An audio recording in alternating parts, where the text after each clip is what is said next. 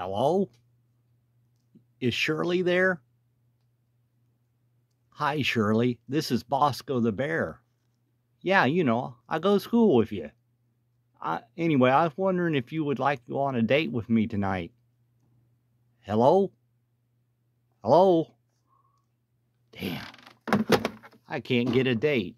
But today, we're going to review this.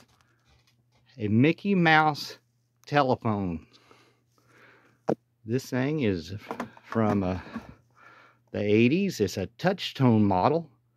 As you can see, it's a AT&T, so it's a little bit newer than a lot of them. I got the other kind with the other type dial on the front there where it would be, but this one here is a touch-tone model, and it needs a little cleaning up. It's been sitting on the shelf for a while, which when I'm done with this video, I should have actually cleaned it up before the video, but I decided to go ahead and do the as found condition.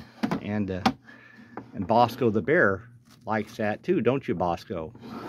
Anyway, here's a nice side view of Mickey.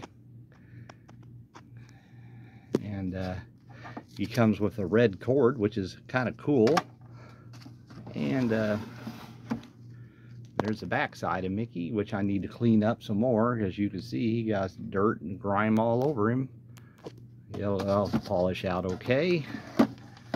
Here's the other side of him. Anyway, he looks real good. Anyway, yeah, it's just a cool Mickey Mouse collectible thing if you're into that. I don't know why I'm going out of focus, but I am. And there he is. Anyway, a real nice phone there, and with Bosco the Bear. They're both just kind of sitting together, having a good time. And this one here has the ringer off on and stuff on it. Doesn't have the volume on it like a lot of them do.